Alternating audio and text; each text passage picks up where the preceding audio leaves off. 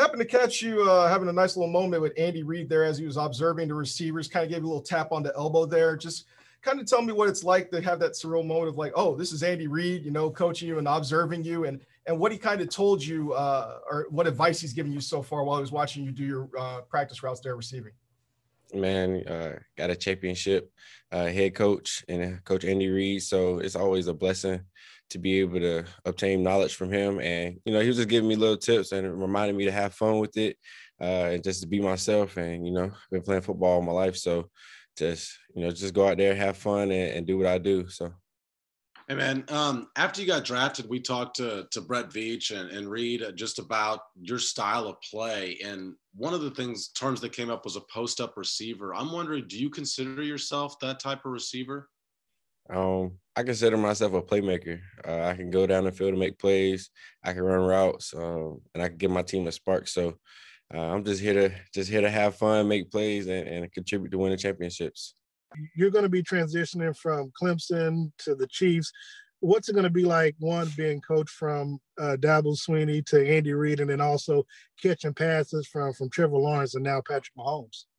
I come from a winning program, and this is a winning program as well. So I feel like that transition is going to be smooth. I know what to expect. They expect championships, and that's where I'm coming from, being at Clemson.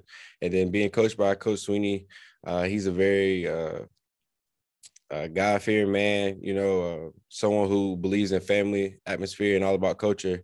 And I'm being here for these past couple of days, I feel the same vibe. It's all about culture. It's all about the little things, shirt tucked in and just doing all the little things. So it's going to be great, man. And then going from Trevor to Patrick Mahomes, it's just a blessing. I couldn't ask for anything better.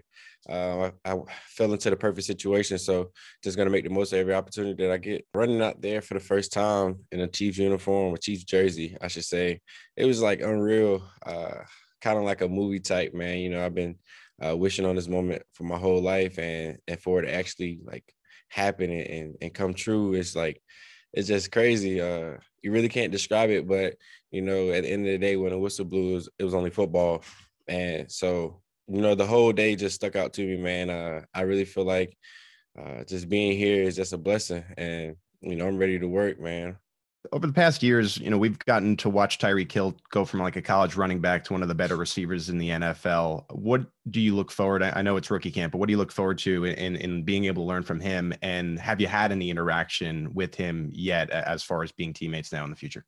I just look forward to getting all the knowledge I can from him, all the inside scoop on all the DBs we go against, just trying to get under his wing and just learn from him, man. He's one of the top best receivers in the league. So I know he got a lot to tell me, and I'm just trying to be all ears and just trying to be a sponge and soak it all up. So